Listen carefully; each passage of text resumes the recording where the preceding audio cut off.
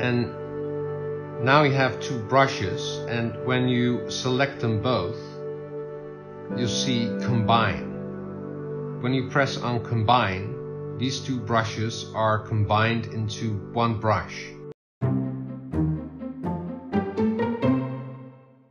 Welcome to Stayf Draws. I'm Stayf, a Dutch illustrator and animator, and in this video I'm going to explain the new brush studio in Procreate 5.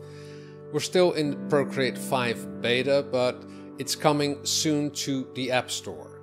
In the last video I did a video about all the new brushes in Procreate, and now I'm going to concentrate on how to make a new brush.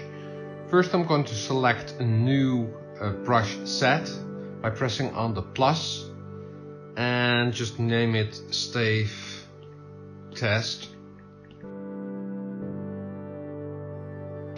Now I'm going to make a new brush, and you can do that by pressing on the plus on the upper right corner. And now you see a total different menu. This is called the Brush Studio in Procreate. It first starts out with the stroke, path, the taper, but what I first want to do is create a shape, and it's a little bit different than in Procreate 4.3. Now you have to press on Edit, and then you can import a shape.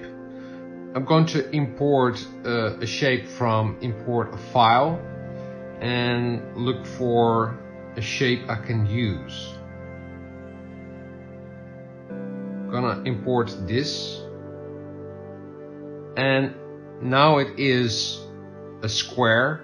But you can change the shape. When you press with two fingers on the screen, it will invert your image. Then press on Done, and now it is selected. Also going to make a new grain and gonna import it from the source library, and the source library is where all the default brushes of Procreate are made. Just gonna choose Willow Grain, and there's a new feature. It's called Auto Repeat, and when you press on that, you can scale your grain and also rotate it and have a border overlap, so you can see a border between all of the frames. And this is handy if you have just photographed a grain or some material, and you want to fit it into that it's all mirrored, so that there's no change in the borders, that you really can see that it's made up of different tiles. You can also do a mirror overlap. Just turn it on.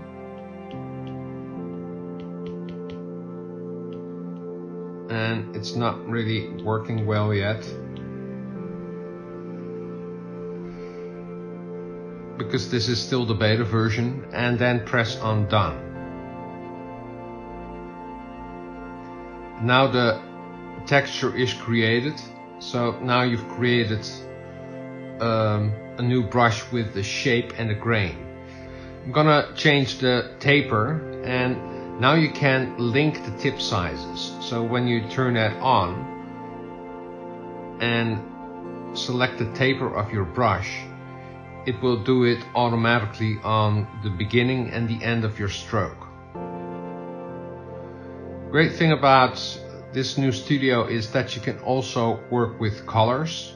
So when you tap on Drawing Pad, you can check it out with different colors, and choose between these colors just to see how the colors blend. There's a new tab for rendering, wet mix, and well, everything has changed. It's still the same things, but they have added a lot of new things to it, like color dynamics. And with color dynamics you can do some cool stuff. When you change the stroke color jitter and you paint with it, the color changes. And you can do that with the stamp color jitter, so it stays within the brush. So you have some structure within your brush. And you can also change the color pressure. So if you press harder, the color will change. Just gonna turn off the stamp color jitter. So you can also change the color pressure. So the harder you press, the color will change. And this is of course great for lettering. And I'm gonna change the jitter because I want to make a foliage brush. Have some burned edges to it.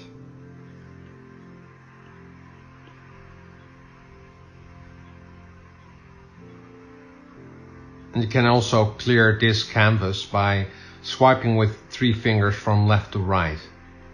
So you can,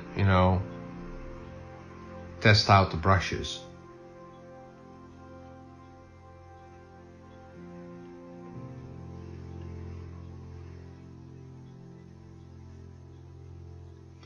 You can also change the tilt of your Apple Pencil. You could already do that in 4.3, but now you can do it with the tilt that you can see it visually. So when you draw like this, and you can change the tilt. So if you have assigned a color pressure to the tilt of your Apple Pencil, it will change. And when you're finished with the brush, because there's just so many options to make new brushes, you can go to About This Brush, press on the icon, because now you can customize it and then you can see who made the brush. So you can import a picture from your photos or from your camera, and I'm just gonna add my logo to it. And you can also assign it. Stayf draws, and you also have some space here to assign it. And then press on Done. I forgot to name the brush, and you can name the brush up here. Stayf Test.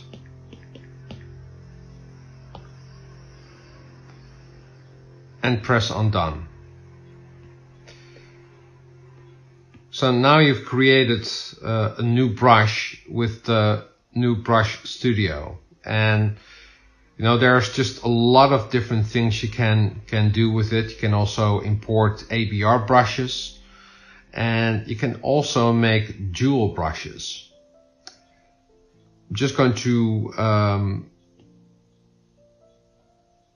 duplicate an existing brush, and I'm gonna drop it into my Stayf test. And now you have 2 brushes, and when you select them both, you see Combine. When you press on Combine, these 2 brushes are combined into one brush. So when you press on it, you see that it is 2 brushes that make up one brush.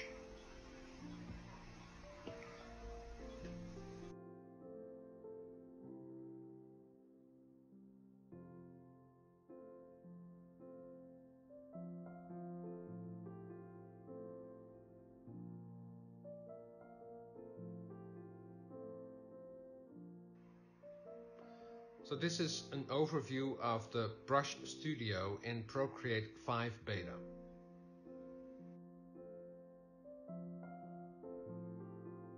I hope you enjoyed this video, and if you want me to do more videos like this, please let me know in the comments down below. Drawing is fun, and practice makes perfect. See you next time. Doodles!